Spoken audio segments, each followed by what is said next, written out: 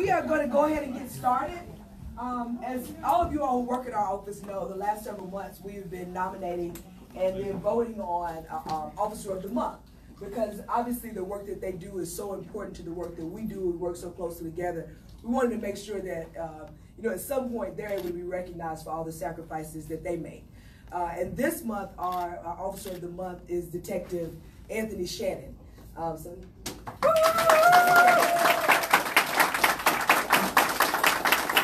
Now, I will go ahead and tell you full disclosure that there are probably several people in the room who think that they nominated him, and you did, because he got several nominations.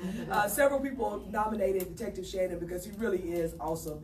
One person said Detective Shannon never fails to go the extra mile in helping the victim service officers.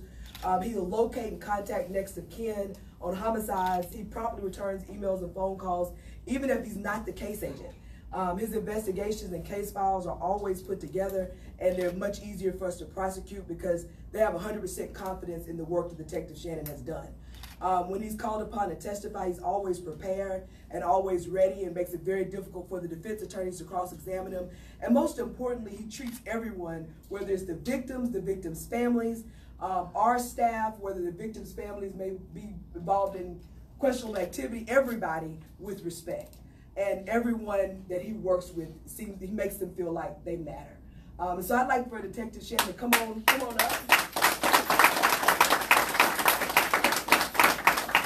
Now, this is just what some of the people who nominated him said about him, but I want to kind of attest to Detective Shannon's work myself. I don't always get to work directly on his cases with him, but I do get to sit in grand jury and watch detectives come in and out to testify on their cases. I do get over to court sometimes and get to watch not only the lawyers do their jobs, but you all do your jobs too.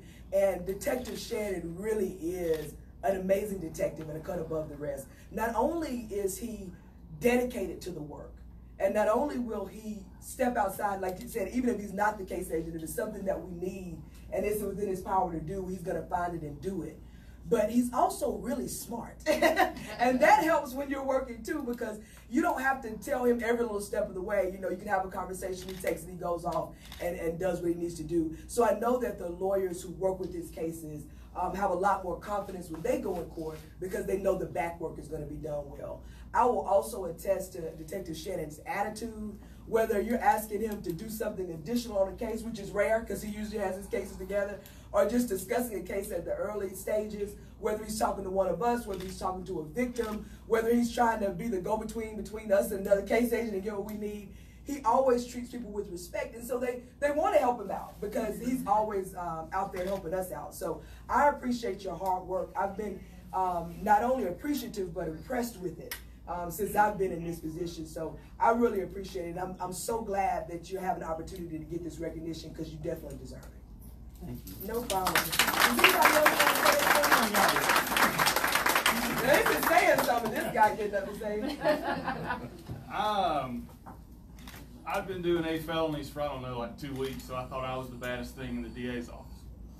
And I got my prelim docket, and I went over, and I was running late, as I usually am, and I had a robbery, and I looked to see who my case agent was. It was some guy named A.A. Shannon. And they sent me another detective. He's not going to know what he's doing. I got to teach another one how to do, he ain't going to know what's up. Well, I get over there late, and Judge comes barreling in, and I have no time to talk to Shannon at all. So I go back there, I'm like, hey, who's Shannon? He raises his hand. Hey, you're here on, whatever. We good? Yeah. All right, well, I ain't got time to talk to you. We'll just figure it out. And I got up there and thought, man, what in the world is fixing to happen? And I go, tell us your name. Basically, tell us what happened. And he just laid it out. And I go, that's what I got. And I didn't have to ask him any more questions. I didn't have to go, hey, you said so-and-so. Didn't you really mean whatever? He just got up there and threw it down. And we got the case bound over. And I told him afterwards that he did a really good job. And I did something that I try to do. I don't always do it as often as I need to. I don't even know who your supervisor was then.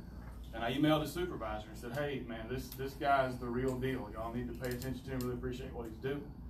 And ever since then, I've never been disappointed one time when I've showed up to grand jury with Shannon or court, or when I've called him and I just met his wife and I'm sorry because I know I've called him at least 3 or 4 times, and he goes, hey, I'm with my family, but what do you need?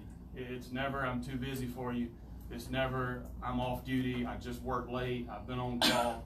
It's always, let me stop whatever it is I'm doing and give you what you need to help these cases. And you don't know how much I appreciate that. That's just the heart of a servant that you have.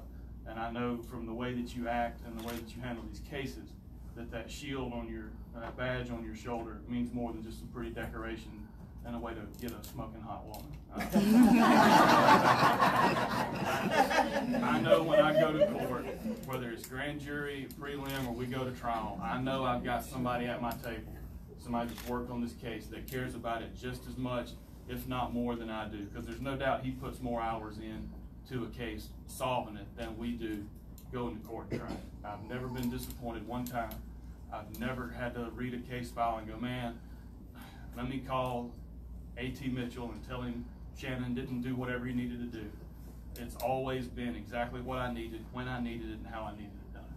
And the folks, you do it for me, you help me out a lot, but the folks that you really do it for are the people whose loved one is dead.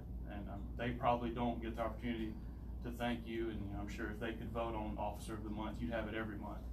And I know they appreciate it, but I really appreciate it, and this office does too.